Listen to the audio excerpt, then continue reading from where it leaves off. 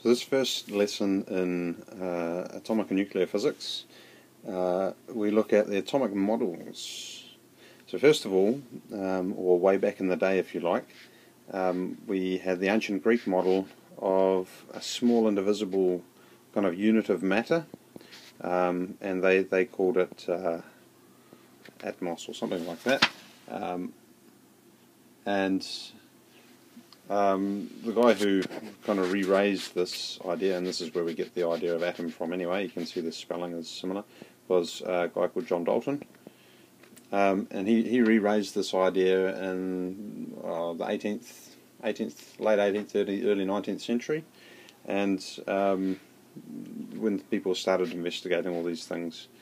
You don't really need to know the dates, so I'm not going to write them down, but the next step in the development was by a guy called Thomson, and he, through a few experiments and things with cathode rays, which are electron beams, came to form this model of the atom as being a positive sphere. So this was positive, plus VE, positive charge, and evenly distributed throughout were these negative electrons.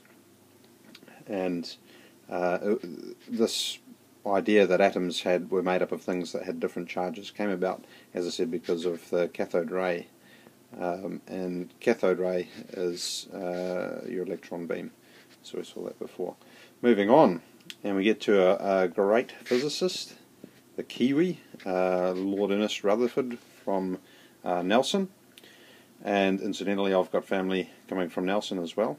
So maybe it's something about the place.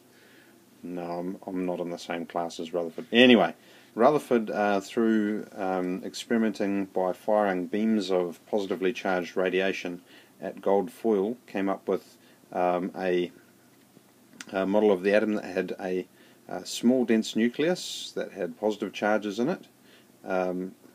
He was a bit unclear about the idea of neutrons, but his experiments showed that there was a positive charge on the nucleus, and the electrons were basically orbiting around. So this is this is an orbital model of the atom. There we go, and that's your classic kind of radiation or kind of physics, atomic physics idea that most people in popular society, and what you see on TV, Jimmy Neutron, that sort of thing, that's what you would see. And that was Rutherford who came up with that. And you can see the big difference between Thomson's plum, I forgot to tell you, his model up here is called the plum pudding model. Doesn't need to be on the end, I always do that, plum pudding model, because the pudding was the positive substrate, that is kind of this background here, and the plums in the pudding, or the raisins in a muffin, or whatever you want to call it, were the negative electrons. But anyway, the difference between Thomson's model and Rutherford's model is mostly empty space.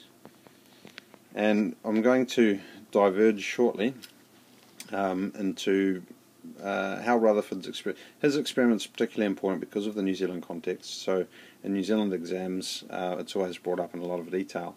Very important. So we'll get into that in a little bit more detail shortly. But carrying on after Rutherford's model was Niels Bohr, and he came up with the somewhere in between Rutherford and Niels Bohr. There was a little bit more. Oh no, ignore that. Niels Bohr, Danish physicist in the early 1900s, maybe not so early, but early-ish. He came up with this idea of shells. So you'd have a nucleus in the center with your protons and neutrons, and then you'd have your electron shells where you've got 2, and then you've got 8. That's meant to be a shell, like a carrying on. 2 8s, 8, 18, and so forth. So that's the Niels Bohr model. And that is getting into a lot more detail. That's how a lot of the periodic table was structured, based on the simple. You can find the 2, 8 and the 18 on there. but it has since continued to be refined. So this is a really good example of the nature of science, how models change and are refined over time. We now have quantum models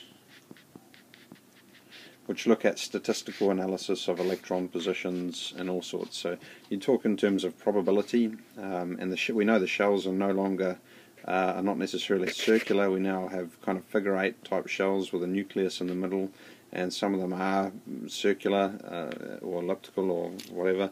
But with these kind of figure 8 shells, you have remember there's a projector in 3D, so you would kind of rotate that around, and it's like a balloon that's been squeezed is a better way of looking at it.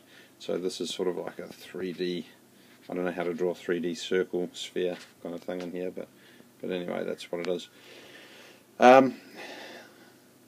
So the general models you need to know, just roughly speaking the names. You don't need to know the quantum model. In particular, you need to know Rutherford's model in a fair bit of detail. So we're going to quickly look at Rutherford's model in a bit of detail. Let's just shrink that down so we can see the whole progression. So Rutherford's model, there were 3 main things about it that he came up with, and we'll just quickly detail the experiment for you. The experiment was he had some lead shielding here with a source of alpha particles. The lead shielding stops the alpha particles from going out in all different directions, so we don't want that to happen.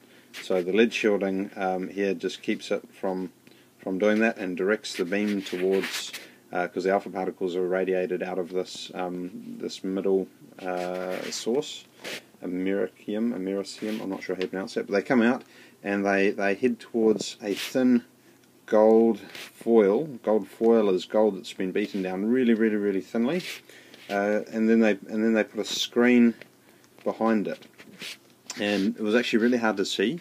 They would send the alpha particles through and watch the way that they would interact with the gold foil.